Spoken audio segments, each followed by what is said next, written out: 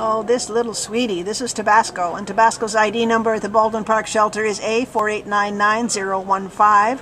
He's a little male, black and white, short-haired Chihuahua. He's very young, about a year old, so he's still a puppy. Came in as a stray on November 20th out of Baldwin Park. He's a skinny guy. He weighs about 7 pounds. Very long-legged, svelte guy. Looks like one of those deer. What do they call them? Deer-legged Chihuahua. Tabasco's only problem is that he's just scared to death here.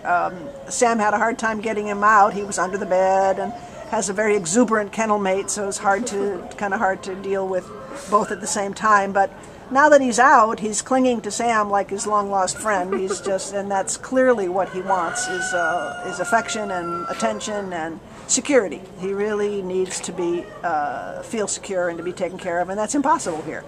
The noises and the smells and everything going on, it's just very hard for them to settle down. So, but when we see them like this, when they come out of the kennel, and even after 5-10 minutes, and you can see them starting to relax, right, Sam? Then he's great now. Yeah, he's gonna be fine. He just needs to get out of here. And so, if this is the kind of little guy that you can have join your pack, please come and meet him and get to know him. Anything else you want to tell us, Sam? He's just a really sweet guy. He warms up really quickly. He's initially kind of timid, but he's a great little dog. I think he'd be good once he's out of here into a place that he can feel calm and secure. Exactly, exactly. He'd be a great pack member if you have another dog or two. I bet he'd be really sweet with other dogs and really settle down and have a good life. So come to the Baldwin Park shelter, meet Tabasco, and take him home.